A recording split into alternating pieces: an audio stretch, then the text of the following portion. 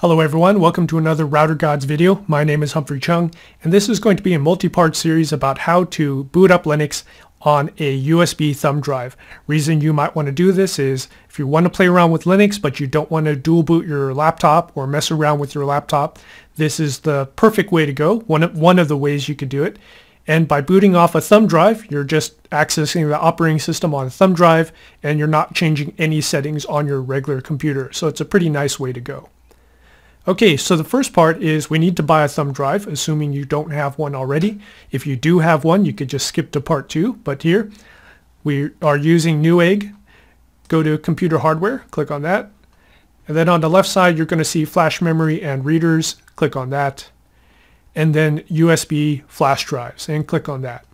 And you can see here we've got lots and lots of models we could choose from. What you're looking at is the capacity. That's going to be the most important thing. As we click on more, you can see these USB thumb drives at this current moment, it's July 2011, they go up to 256 gigabytes. You definitely don't need anything that large. In fact, for Linux, all you need is a 4 gig stick. 2 gigs will probably work too, but 4 gigs is kind of the sweet spot.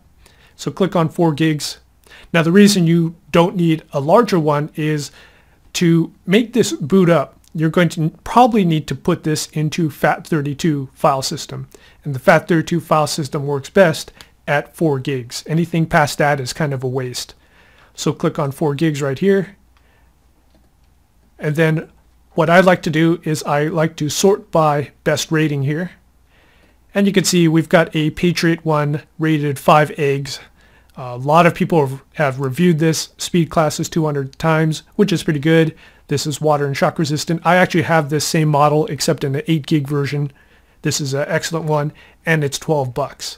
So go ahead and buy that, and when it arrives, see me again on part 2.